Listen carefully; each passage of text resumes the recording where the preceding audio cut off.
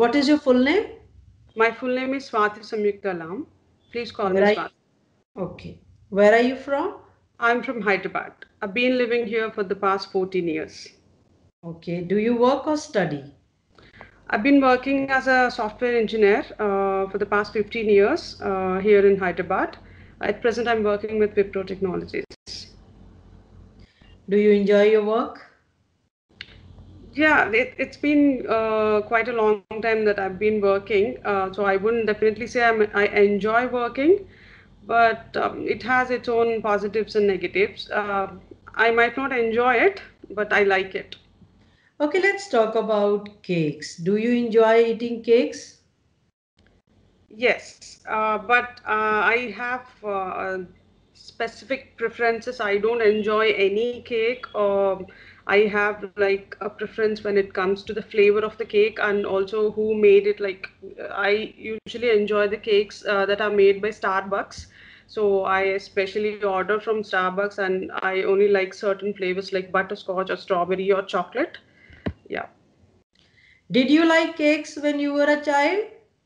No, I was raised in a very remote and very rural area.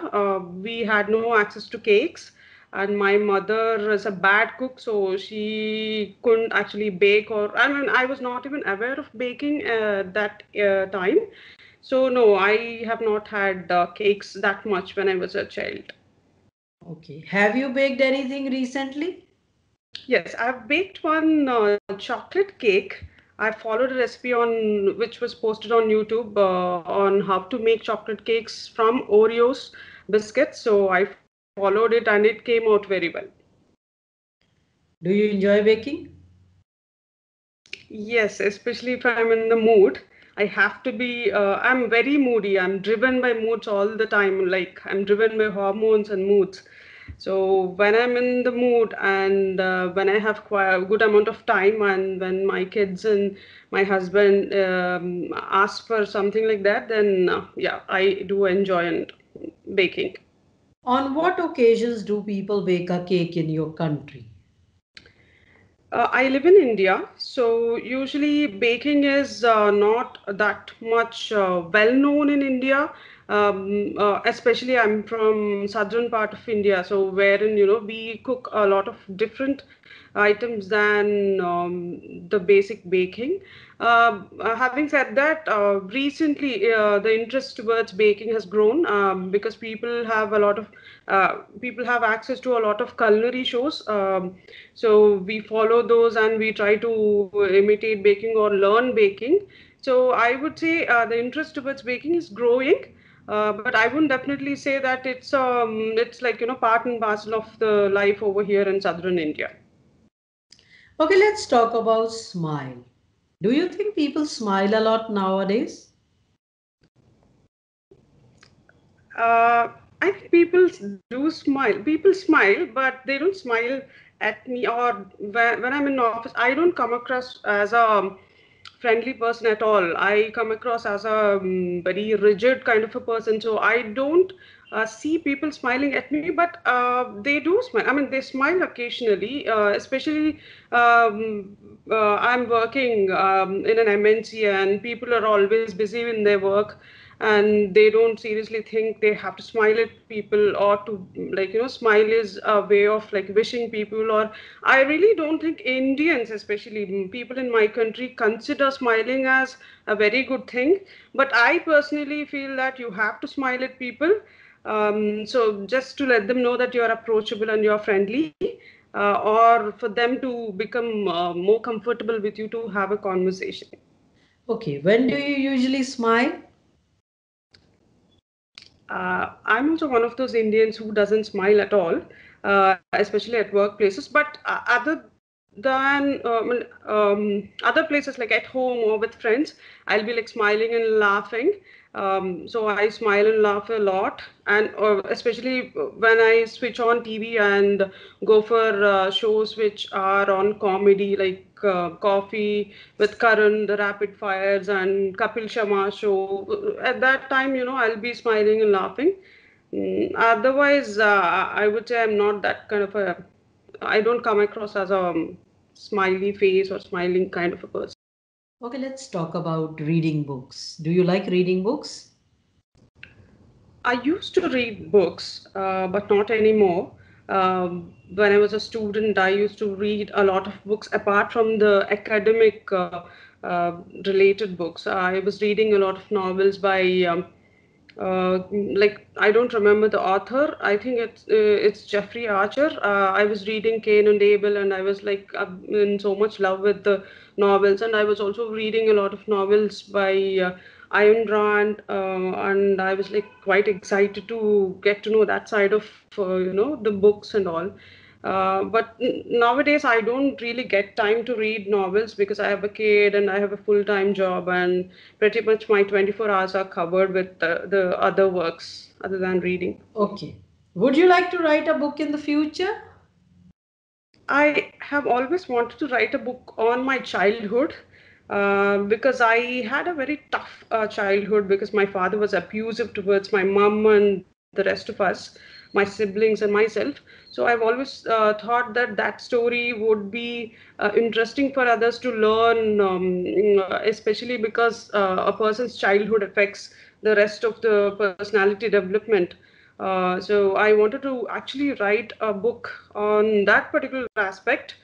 So I might as well write in future. Okay, let's talk about furniture in your home. Which piece of furniture is your favorite? Um, I have especially designed my house.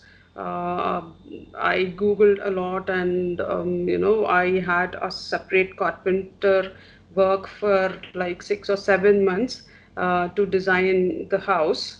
So I have that kind of an interest towards like having my house properly placed with all kinds of furniture. The hall separator that we have in our house is my favorite area. Even when I took pictures, most of my friends, whenever I take a picture nearby the hall separator and it is there in my picture, most of my friends will be asking me, "Oh my God, what is that?" And is that actually your home or a hotel? So it looks fancy and it looks beautiful. So that's my favorite area, piece of furniture in my home. Did anyone ever give you furniture as a gift? If yes, why? If no, why not? Nobody ever gave me furniture as a gift. The only occasion wherein people give you gifts is my marriage, but I've not received any furniture as a gift. They were giving all other things as gifts like photo frames or wall clocks. Maybe if wall clock counts as a furniture, I don't think it counts as a furniture. I think it's a decorative item. So I didn't get anything any furniture as a gift, but I would really love if somebody gives me a furniture piece. I don't know the reasons why they haven't gifted me a furniture. What kind of furniture would you like to buy? I like sofa sets a lot because that's where I spend a lot of my time in the day. So and we have L-shaped sofa in my house right now, which is very good. But it has been 7 years that we bought it. So I've been thinking whether if I can replace it with another nice sofa set, or maybe I should buy different chairs and organize them in some form, um, uh, in place of having a regular sofa. I would like to do something different like that. Let's talk about holidays. Do you like long holidays or short holidays? It depends on what I would like to do on a holiday. If I want to go out of station and spend some time in some other place, then in that case, I would love to have a longer holiday. Otherwise, if I want to rest and just get relieved from the work tension, then in that case, I would prefer 1 or more days, 1 or 2 days, along with my regular weekend. Where do you like to go on holidays? I would like to go and visit my mother on my holiday. She stays nearby. I do not like traveling a lot because I become nauseous. I'm not a travel friendly person. So if I have holidays, if I have some free time, then I would like to go visit my mother. She stays alone, so I would go there and and then inquire about her well-being. So this is what I would like to do on a holiday. Do you prefer beach holidays or city holidays? I prefer city holidays. I'm not much of a beach person because I don't like water. I have phobia towards water. So I don't prefer to be near water. I had been to beaches once or twice in the past, but it took me a long time to step actually into the water. So I don't want to put myself in that position. I would rather stay in the city and go to a nice resort and spend my time. Do many tourists visit your state? Yes, I live in Andhra Pradesh, and there are several places within Andhra Pradesh which can be considered as an attraction to tourists. In fact, Hyderabad is where I am living in Andhra Pradesh. So Hyderabad is called the city of pearls, and it has a lot of different places that you can visit. Like there is Charminar and there's Golconda, and there are different parks which are there, and there is planetarium as well. So there's a lot of historic value to this place. So apart from Hyderabad, there are other areas within Andhra Pradesh or Telangana wherein people can come and visit. So I am sure that a lot of people visit Telangana and AP equally for in order to get pleasure out of the place. All right, now I will give you a 2 minute topic. You will have 1 minute to prepare on that topic and you have to speak for 1 to 2 minutes. Fine? Your topic is talk about a movie you watched and that you liked. What was the movie? Why did you like it? Would you recommend it to a friend? You have 1 minute to prepare. Can I start, ma'am? Yes. So, I'm the kind of a person who likes a lot of romantic comedies. So I usually don't like action movies or any other type of movie. So I recently watched Pride and Prejudice, the recent version of it. We have another version which was made quite a long time ago. But this version that I've watched, Pride and Prejudice, it was extraordinary. And the points why I would say that this is an extraordinary film are the casting. The casting was spot on. The lead actors of the film were Keira Knightley and Matthew McFadden. Kira suited as Elizabeth on a greater level. I couldn't even start to like praise her. And uh, Matthew was a male lead actor. He was cast as Mr. Darcy, and he was like that perfect. He was like perfect. So I would give the casting, whoever does the casting, I would really like to commend them. And apart from casting, the other thing that I liked was the scenery, the photography of the film. The film is based on the famous book Pride and Prejudice. But to bring out the things which are there in the book and how the film actually truly resembles the content within that book is made me surprise a lot. So I would actually suggest any of my friends this movie. I've already asked my husband to watch it, and I watched it more than 10 times. So if I like anything, I would go on about it and watch it multiple times, and I would be repeating the dialogues also. I'm that kind of a person. So I have like watched one particular scene on repeat for about 10 or 20 times, the scene wherein Mr. Darcy proposes to Elizabeth and wherein she rejects him.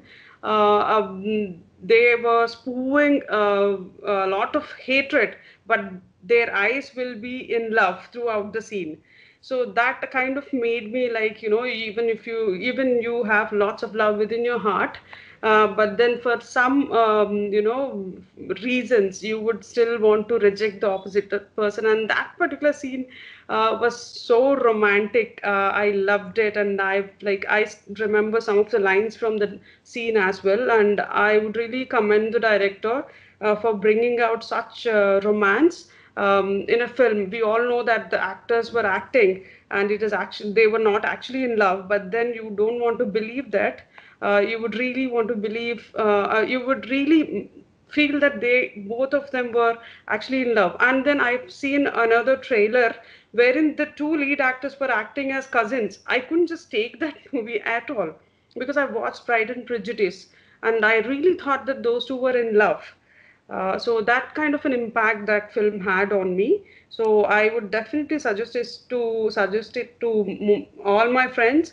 I've even shared this on my Facebook as well. Okay, now I will ask you a few questions related to this topic. Okay. What kind of movies do people usually watch in your country? I would say it depends on the age group. Suppose if younger generation is more into action movies and movies based on action figures, I would say that. But if it is like a middle-aged generation, they are more into rom-coms, if I'm correct. And the older generation, I think I don't know, but they are more into TV serials rather than movies. Do you think watching movies is a good way to relax? Yes, I would definitely say that a movie, if it's good and if you like it, it definitely relaxes you and it takes you to a different world and you forget about all your sorrows or stress. Do you think the way people watch movies nowadays is different from the past? Yes, in the past we only had few theaters and the culture of going to movie theaters was not there. But nowadays we have the concept of multiplexes and I have about 3 or 4 multiplexes within 10 minutes of 10 kilometers of distance from my home. So you would think the amount of availability to go and watch a movie is increased a lot. So this generation is definitely watching, and even on TV, you have Netflix, and there are other websites which allow you to watch movies sitting at home. So the accessibility is increased, which in turn is making us watch a lot of movies. What do you think an actor has to do to become famous? They should act well. That's for starters. They should be good actors, and on top of it, I think they do a lot of things for publicity. I think it is mandated for them to do like they give interviews and they put themselves out on social media, and they actually do a lot of advertisements just to make themselves known to people. So I think all of those things they should do. I'm no expert, but this is what they do. And of all, they should choose good films and they should act well.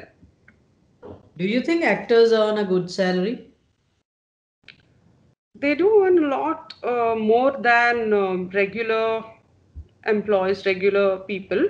But I wouldn't say it is applicable to every actor because I've heard some of the actors who are not that famous, they end up earning only few thousands of rupees per scene or per episode. But most of them, if you are a star actor, if you are that top grade actor, then you would end up earning crores. Yeah. All right, this is the end of your speaking. Thank you.